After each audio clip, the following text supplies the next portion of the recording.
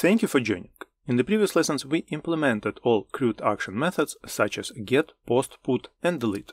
Since we were using explicit model binding in our project, in this and next lesson I will explain this topic in detail. This is the diagram from the previous lesson that shows the order of implicit model binding. It's called implicit because it happens automatically and is arranged by the framework based on certain conventions. The order itself is on your screen. The framework checks each source of data in the order until it finds an appropriate parameter to bind. It follows a systematic sequence of checks for form fields, request body, and so on. Once the framework finds a parameter that matches the available data, it stops searching and performs the binding. If there is no matching data in any of the sources, it may result in a model binding error, or the parameter might be given a default value, if one is specified in the action method. In essence, it checks each source one by one, and the first one that matches gets bound to the corresponding parameter. This principle is known as the first match wins rule in implicit model binding. Now let's see how to perform explicit binding. We can use the controller class from our previous lesson. For the purpose of this lesson, I will temporarily comment out the existing code. We will create a new endpoint, and to practice explicit binding we can duplicate any method. It will be a getType method responding to the address API Solar Systems explicit with two dynamic parameters. Let's rename the method to explicit. I will add a couple of if statements that will be triggered based on the specific conditions for the parameters, either versus or auth, and the method's return statement. This is a straightforward method designed for practice. As you may recall from previous lessons, we have tested code similar to this one, confirming that implicit binding works perfectly. To implement explicit binding and override the framework's default settings, we need attributes. If we scroll down to the methods we implemented earlier, we can see that we have previously implemented such attributes in our code. For this lesson, I will include two FromQuery attributes, one for each parameter.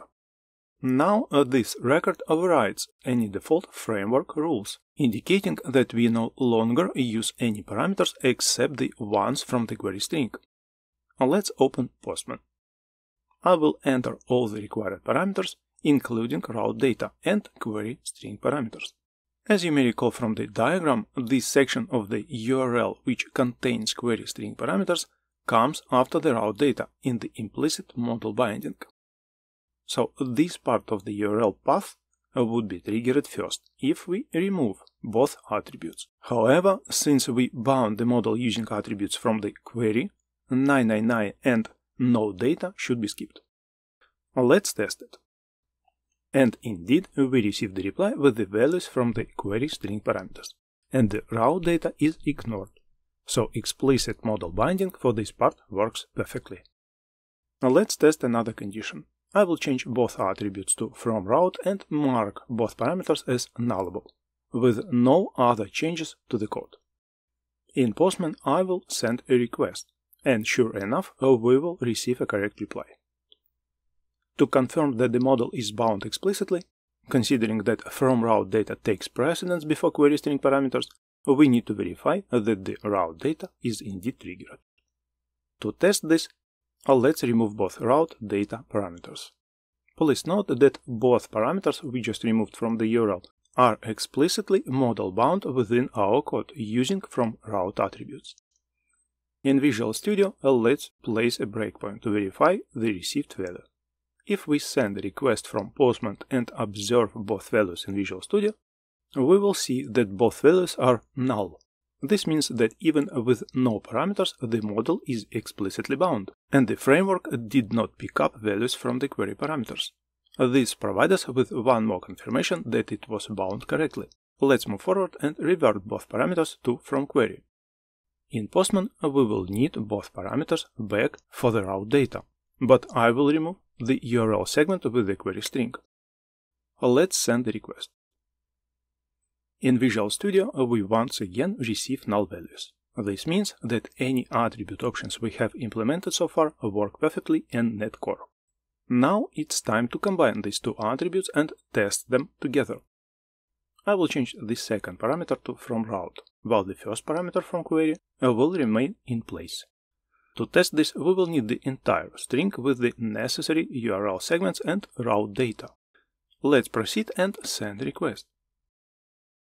As a result, both values we received contain the required values in accordance with the explicit binding. In this case, the default order is ignored, as you can see, because the vs value is coming from query attribute and the auth parameter provides the value from the URL segments.